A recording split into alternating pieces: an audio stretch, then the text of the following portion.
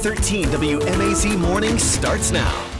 Good baby Friday, Central Georgia. It's cold outside. We'll have some warmer weather and soggy weather coming soon. I'll have your full forecast that's coming up this morning. I'd like to see the body footage or just the proof that he really did actually jump out of the car like they said he did. A sister still waiting on answers 9 months after her brother was killed. We tell you about the report and what she wants to know.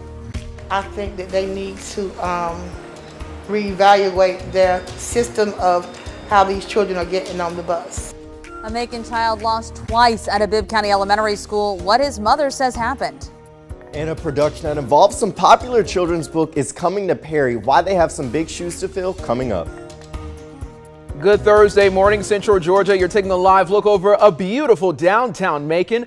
The time is now 6:31 here on this first day of December. Happy Baby Friday. I'm Wanya Reese. And I'm Caitlin Heck, and we're off to a much better start than we were yesterday morning. Oh, yes, Taylor. It's literally night and day, no pun intended. Oh, that was actually a good one. Yeah, it definitely is much different. I mean, we had the heavy rain, the gusty winds yesterday, all thanks to that cold front. Same cold front's bringing us that cooler weather we're seeing today, but high pressure is taking over, so we have clear skies. Right now in downtown Macon, you are seeing that, and it is dry outside, but cool. 38 degrees now in Macon. Area wide, we're seeing those upper 30s, low 40s across the map. 35 now in Unadilla, 36 in Montezuma, 34 in Americus, and 32 now in Cochran. Area wide though, regardless if you're seeing those low 30s, mid 30s, upper 30s, even 40s, everybody feels like temperatures right around freezing. So grab a jacket before you head out the door. High temperatures today will only be in those mid 50s, so a few degrees below average, but at least there'll be plenty of sunshine to go around. Maybe a little bit warmer as you head south and east of Macon into the low 60s. Now, warmer weather, but soggy weather comes starting this weekend. I'll break down the full 7-day forecast that comes up in a few minutes. Thank you, Taylor. We'll check in with you soon. This morning, a sister is waiting to see all of the evidence after officers shot and killed her brother in North Macon earlier this year. Now, a GBI report says Stephen Finfrock was traveling through Macon on I-75 in February.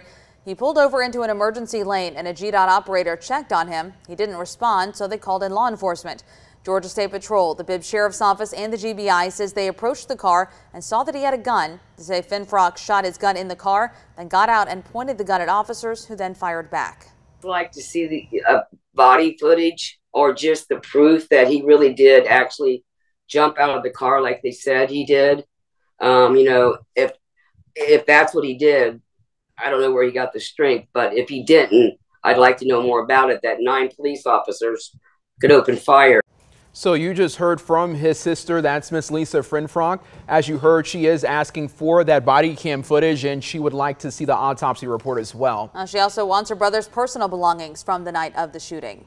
6:33 on your Thursday morning. A Macon mom and grandma say they are upset after their child was lost twice at a Bibb County school. Jernisha Koger's 6-year-old son, who is autistic, goes to Union Elementary School. Koger says back on November the 17th, her son Jalen never made it home from the bus, and it took the school 30 minutes to find him after she called the school. The grandma, Anise Koger Mosley, says the little boy's teachers are not paying attention. I think that no child should be left alone. I think that they need to reevaluate their system of how these children are getting on the bus. It is important to note the 6-year-old switched schools at the beginning of this month. We did reach out to the Bibb County School District about this. They sent us this statement right here on your screen saying in part, quote, parental concerns brought to the attention of our schools and the district are fully investigated, end quote. Well, Warner Robins police and firefighters will get a bonus just in time for the holidays. Back in May, Mayor LaRonda Patrick and council talked about public safety new hire and retention bonuses. Patrick says the agreements, coupled with the first payment, have already been approved, and bonuses for all public safety will come at the same time. She hopes that is by mid-December, right before Christmas.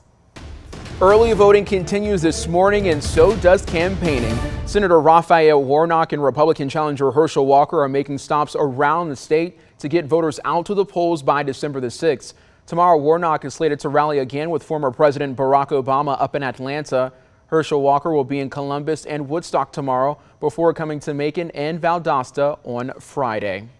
Houston County is open for early voting at their 4 polling locations. You can vote at the main elections office in Perry, the Houston Health Pavilion, Central Georgia Tech, and the North Houston Sports Complex. And if you're 75 and up or disabled, you can actually skip to the front of the line as long as you're eligible to vote. For everyone else, though, you do have to wait in those lines, just like the one you're seeing on your screen. But Noreen Stefan says it's worth the wait, and she wants voters to know that their voices do matter. Why? Why would you feel that way? You got to show up and you got to push that button and cast your vote. Early voting continues in Houston County and all across the state until tomorrow. For hours and polling locations, you should check with your local board of elections. Well, check out this story. After 60 years as a poll worker, a Macon man says this year will be his last. Willie Clark started back in 1962, 3 years before the Federal Voting Rights Act passed. Throughout the years, Clark has worked at all the polling places around Macon. When Clark started, he moved and cleaned equipment for different polling locations. Now he welcomes people at the door to help voting run as smooth as possible. Clark says along the way, a lot has changed. I did it back when you just had the little carrying boot. You get in and pull the carrying behind you, and you had to write out everything. Definitely a big difference. Clark plans to work the runoff on Election Day, and if you vote at Maple White Baptist Church, you just might see him there, so make sure you tell him hello. Well, next Tuesday night, we, of course, are going to be following all the runoff races closely, including, of course, the one for U.S. Senate. Molly Jett will report from Senator Raphael Warnock's campaign, while Anthony Montalto reports from Herschel Walker's. We'll also have analysis. Ashlyn Webb will use our election tracker to show you where the votes are coming from all across Georgia. And UGA political science professor Charles Bullock will join us in studio to bring some context to the trends that we're seeing. So make sure you join us Tuesday night, December 6th, starting at 5 right here on 13, your source for election results. And don't forget, for more details leading up to the runoff, you can find our Georgia 2022 runoff election guide on 13WMAZ.com. You can also send a link to that guide right to your phone. Just text the word vote to the number on your screen, 478-752-1309. The time is now 6:37. Today, a second convenience center opens in East Macon on Fulton Mill Road. Mayor Lester Miller, the Solid Waste Department, and Keep Macon Beautiful will hold an official ribbon cutting ceremony at 10 a.m.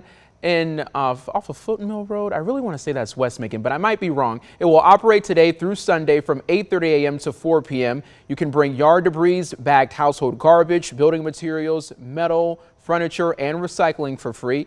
You can also drop off tires, but that is limited to just 4 items per person. And in order to drop off all of these items, you must have a valid driver's license that says that you live here in Macon-Bibb County. Well, one pastor has a pastime with a point. It's a story that comes straight from the heart. Wes Pinkley has a day job at Poplar Springs North Baptist Church in Dublin, but he spends many hours in the workshop in his backyard making pins. He figures he's sanded out and put together about 1,000 of them. He says it gives him joy to create something that he can easily give out as a gift. A lot of times when I'm making a pin, I'll pray for the person that I'm intending to give the pin to. And it's not the whole time, but I'll be praying for them and saying, you know, this is somebody special in my life, and I want to do something to tell them I care. Pinkley says he got into the hobby years ago when someone from his parish gave him a lathe used for woodworking. Today, it's time for C13. Our morning reporter, TJ Anthony. You standing by, right? Okay, I don't think he hears me. He takes you to Paradise, where a theater production will be bringing a childhood favorite book back to life. And Macon's Ocmulgee Mountains National Historical Park just got spotlighted as one of the best places to travel in 2023. We tell you about the feature and a popular travel magazine coming up next. The time is now 6:39 here on your Thursday morning, December the 1st. Oh, man, time is flying. It is 1 month until we're hitting 2023. I know, I'm excited. And Caitlin, I know you're like, pump the brakes a little bit, but I'm excited for you. I'm excited for my fiance and I, 50 days away from the wedding tomorrow. Oh my gosh. Cannot wait. Oh, it's going to be here before we know it. And Christmas is going to be here before we know it. Yes. So all those procrastinators out there. It's feeling like it already, though. It is feeling like it today, but Georgia just has this way of kind of like roping us into winter and then pulling us right back out. So that's what we're really going to see as we head into the next few days. A little taste of winter, but then a little taste of early fall. Right now, here's a live look from a gorgeous sunrise at the National Fairgrounds in Perry. Wow. gorgeous. But it's still, again, right around sunrise is when we have the lowest temperatures. That's because we've gone through so much time without the sunlight that our earth radiates that heat out, and that's why we lose our heat. Temperatures right now in the mid 30s to upper 30s in Perry, 37. Area wide, we're seeing those temperatures again still falling a little bit before that sunrise. 38 in Macon, 38 in Byron, 35 in Montezuma, 41 in Thomaston. That's a little bit warmer than most places. Area wide, we're seeing some low 30s now, 30 now in Cochran and 30 in Eastman. For future view, expect those temperatures to be cold in the morning, so grab the jacket or at least have long sleeves on as you head out the door. Temperatures by the noon hour will rise into the low 50s. For much sunny skies coming through as we head into the 3 p.m. hour. Again, maybe a few clouds rolling here and there, but mostly sunny. Temperatures in the upper 50s, and we'll cool right back down into the upper 40s and 50s as we work into the 6 p.m. hour. Now, tomorrow morning, we're going to cool right back down to those 30s, but we'll have a very average day on Friday. Temperatures right around the mid 60s with a good amount of sunshine. So a great way to end the work week. Now, here's where we get a little bit of confusion or a little bit of I'm trying to say basically a little bit back and forth between the models. They're trying to figure out how strong will this wedge be as we head into Saturday morning. Notice the blue kind of seeping into parts of Georgia.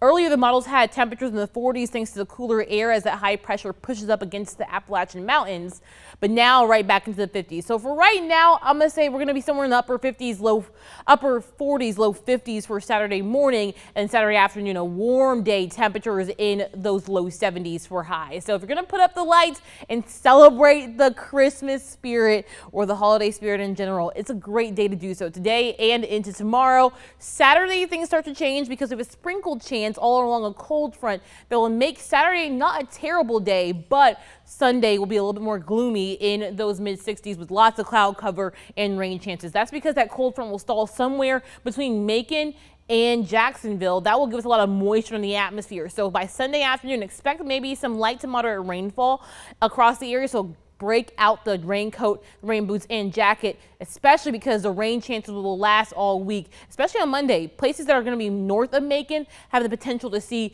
most of that rainfall. Your 7-day forecast shows you that temperatures will rise from the 50s today to 70s on Saturday, right back to the 60s on Sunday, but rain chances stay in the forecast from the weekend and beyond. All right, thank you, Taylor. Time is 6:43. Tomorrow is Friday. You know what that means. Football Friday night.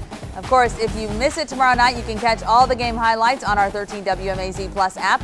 You'll find full episodes every week. We have every game, fan of the week, quiz, question, and rib rocker for you on demand on that 13 WMAZ Plus app. So download the app on your Roku or Amazon devices and make sure you tune in tomorrow night at 11:35. We're back with more news and weather after this.